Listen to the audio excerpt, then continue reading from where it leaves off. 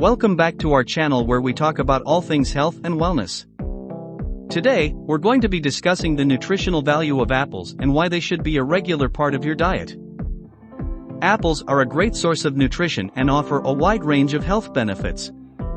For starters, they are high in fiber, which is essential for healthy digestion and helps keep you feeling full for longer periods of time.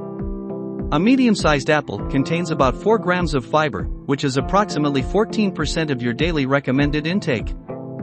In addition to fiber, apples are also packed with vitamins and minerals.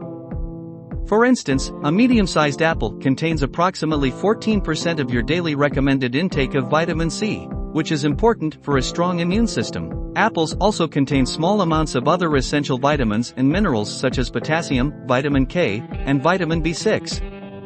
But perhaps one of the most beneficial nutrients found in apples are the antioxidants. Apples are high in flavonoids, which are natural compounds that act as antioxidants in the body. These compounds help protect your cells against damage from free radicals, which can contribute to aging, disease, and cancer. Overall, apples are an incredibly nutritious and versatile fruit that should be a part of your daily diet.